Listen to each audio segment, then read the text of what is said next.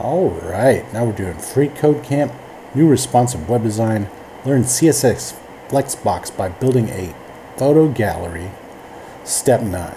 Alright, now we're going to remove the margin from our body element, set the font family to sans serif, and give it a background color of this color right here as the value. Alright, so we're going to do body, and then we're going to do curly braces, and then we're going to have we're going to get rid of the margin, so margin :0 semicolon. All right, that moved it a little bit.